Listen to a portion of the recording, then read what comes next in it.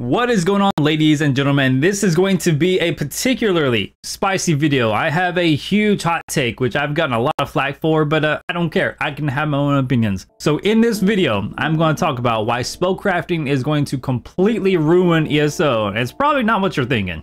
Spellcrafting is not new in the Elder Scrolls Online. In fact, spellcrafting was why I loved Oblivion so much, because you could completely break the game. You could Kamehameha someone across the map. You can go into a town, do an AoE lightning blast. It can kill all the guards, kill all the NPCs, kill everyone that is killable in the town. Spellcrafting was amazing. So with that being said, spellcrafting is not a new concept. In fact, spellcrafting has already been in the Elder Scrolls Online since its inception. Back in 2024, there are clips of the spellcrafting altar and the spellcrafting tablet that you are going to use to craft your spells. And let me just go ahead and foreshadow some of this video and say, lest we not forget the first first popular microtransaction of any video game developer ever was the horse armor, the elven horse armor in the Elder Scrolls Oblivion for $4.99. And yeah, I bought it. That profound day was the pinnacle of the decline of gaming. No longer were games created for the player, they were created for the investors who are going to pump money into the game, and the only thing that is on their minds is how much they're going to profit from this quarter. Fast forward to 2024 and the gaming landscape is desolate, it's decrepit. There's hardly a game that you can play besides like Elder Ring, you know, some good games, right? That does not have some sort of pay to win concept to it, some sort of mitigator pay for convenience type of thing. So game developers design the games to be inconvenient, so you pay to get around the inconvenience. Elder Scrolls, quote unquote, the craft bag, there's not enough space to do anything with all your crafting materials. So what best way to circumvent that is to put a craft bag that is only attainable with an ESO subscription. So with this preface and story time out of the way, these are going to be my predictions for spellcrafting. Now, there are some leaks, some sources that we already know. We already know that the spellcrafting is going to be implemented in some sort of quest line. Theory says it's going to be some sort of Mages Guild quest line. So prediction number one, however, knowing the gaming industry, knowing Zos, knowing that we have been the cash cow for Starfield, and Starfield was an absolute flop, predicted that it was a terrible game, it still is. I'm going from a little bit of a tangent, right? The UI is absolute dog water. There was one modder took care of that problem in one day.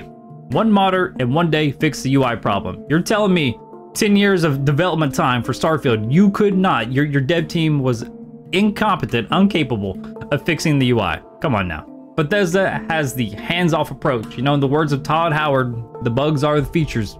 It's working as intended, you know? So my very first prediction is pretty obvious. I think everyone can agree with this. It is going to be locked behind a paywall, but it's going to be a little bit different. I think this is going to be something we've never seen before in ESO. I think it is actually going to be a time, getting ahead of myself. I think it's actually going to be a paywall quest line that you cannot, without completing this quest line, you do not gain access to a certain area that you have your crafting station and your spellcrafting tablet, so to speak. So number one, very first prediction, it's obviously going to be behind a paywall. And I'm going to expand on that a little bit further, call this prediction number two. I also think that it is going to be time gated, okay?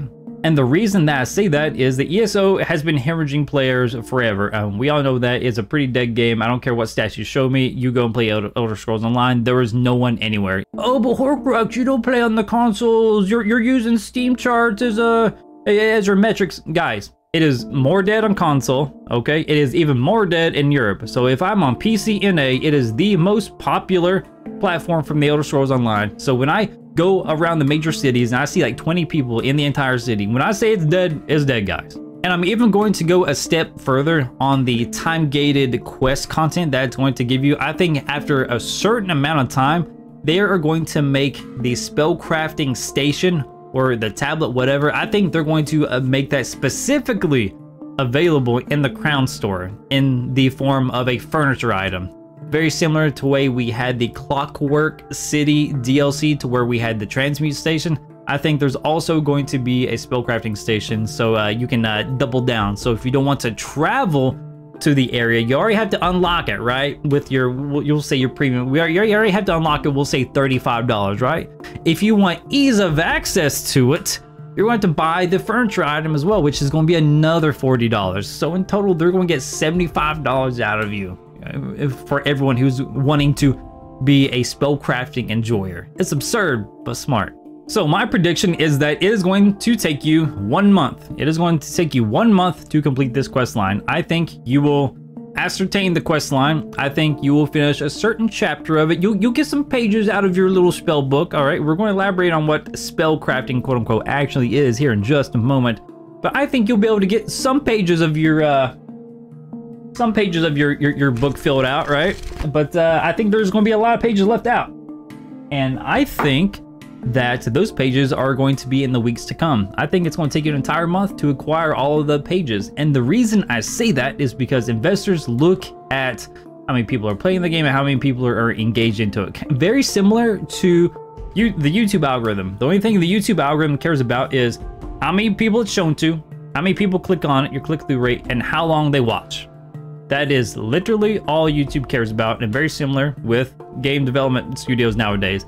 Is how many people are playing your game, how long are they playing it, or are they spend money playing it? You know, are there subscriptions, are there microtransactions, and if there's a check mark and all that, they're good to go. So we'll just go ahead and call that prediction number 2. Now prediction number 3, this might be one of the spiciest of all the predictions. I think that the spellcrafting is only going to be available for the Arcanist. Just the Arcanist. So in theory, I know, listen, I'm a theory craft bug myself. I love theory crafting. On paper, spell crafting is like, oh my god, I can create any spell that I want. I can do AoE damage. I can, if I'm missing a stun, I can do that. If I need a buff, I'm missing it. If I want to fly, I can freaking fly. My build's gonna be awesome. It's gonna be super unique. I'm gonna be better than everyone else because I'm smarter, because I'm a master spellcrafter. You guys think that's what it's going to be about? No, it's not going to be about that at all. It is going to be a sliderama. All right, spellcrafting, my prediction is going to be locked just to the Arcanist for now. I might be wrong on this. We'll touch on this later. I hope that I'm wrong, but I think it's going to specifically be on the Arcanist at first. Maybe a month later, a week later, maybe they'll allot it to the different classes. Who knows? But I think it is not going to be in-depth like you guys are thinking. I think it is going to be very cookie cutter, very based. It is going to be, hey, here's a spell. It can do damage. It can cost this much. It can have this amount of range. And you're going to have a bunch of sliders, and you're just going to tweak it, and that's going to be it.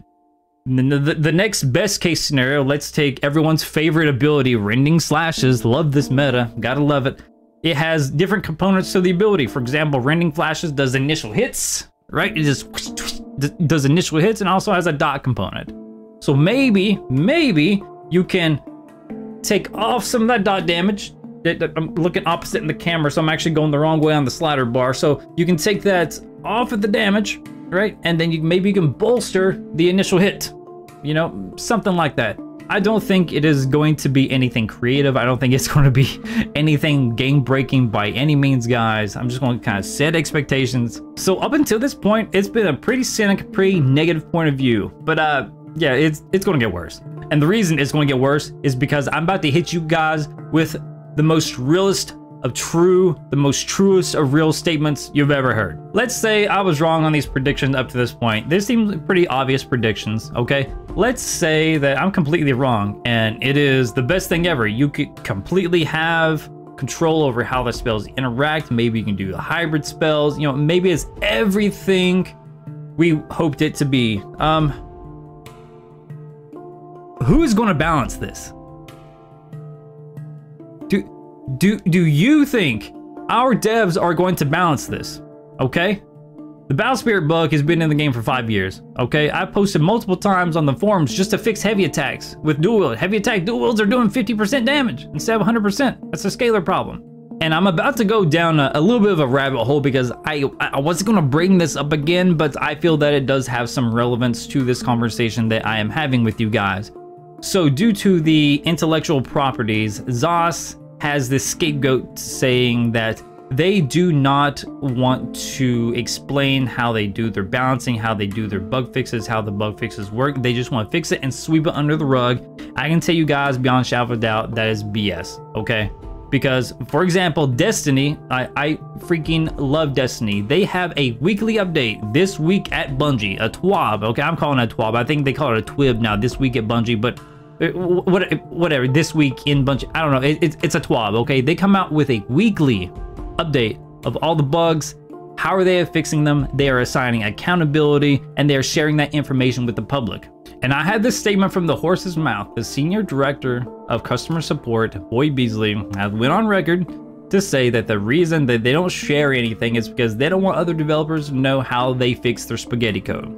There are too many holes in it, and it's too easy to infringe upon, too easy to exploit. They don't share any of that information because their netcode, their source code that they're using is dog shit. You don't have to know what any of that means. Just imagine trying to build a house on sand. No matter how well the house is built, no matter how good the structural integrity of your mansion is, it's still built on a foundation of sand, and it will never last. And another topic, if you're new to this channel or you don't know anything about Elder Scrolls Online, or you played a little bit, PvE and PvP exists in this game. It used to be like 90% PvP and then 10% PvE. It's since swapped. Now it's like 10% PvE and, 10% PvP and 90% PvE, right? As you guys know, if you play World of Warcraft, you know, any MMO like that, you cannot balance PvE and PvP at the same time. They cannot coexist. The changes you make for one directly affect the other, and it just gets out of whack. ZOS refuses to balance PvE along with PvP independently of each other. My reasoning behind this is that, again, the hands-off approach. Less is more. The less effort that and resources they have to put into something, the more value they're going to get out of it, because this game is dead in the water and is just used as a cash cow. So they don't want to reinvest in their own product, which sucks because I love this game. So how they balance everything, okay? So you have all your PvE abilities.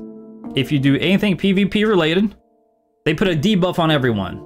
They put a debuff. It's called the Battle Spirit debuff. And essentially all this is, it's a scaler, okay? It lowers all the damage you do by 50%, all the healing you do by 50%, all your wards and barriers by 50%. That is their form of balancing. So what'll happen is, and this was a famous quote by Jake and one of the devs in one of his forum posts, right? He says that the Nightblade is super underperforming in PvE, so they gave it a lot of buffs, they gave it a lot of damage. And in PvP, if you guys played any PvP, if you watch this channel, you know we're all about that PvP life. You know Nightblades are ludicrously OP, and they can already 2-tap you. So they just added more damage and more utility to the only class in the game that can 2-tap anyone in the game. The time to kill on the Nightblade is literally a second. It is ridiculous. So to wrap this point up, point number 4 is balancing. No one's going to do it. No one's going to be able to do it with a plethora of unique skills. You think there's not going to be any exploits? Guys, you know I'm the exploit guy. You know I'm the bug guy. I'm going to find all these things, all right?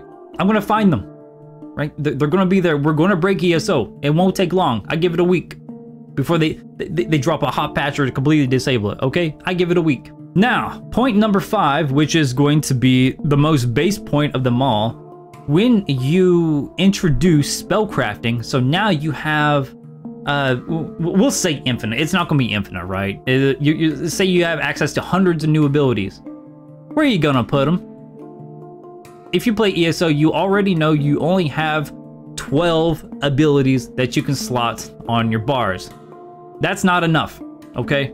That is simply not enough. Where are you going to put it? Even if there is spellcrafting, you're going to need to take away one of your necessity buffs, right? Just put in some dog water spell that you created. The spells aren't going to be great, guys. Again, it's just going to be some sort of sliderama. It's not going to be good, okay? So what will have to happen if spellcrafting is as good as I hope it is, not as good as I'm predicting in this video, you will have to have an extra 2 slots on your bars just for symmetry. 1 extra slot on your back bar and 1 extra slot on your front bar to compensate.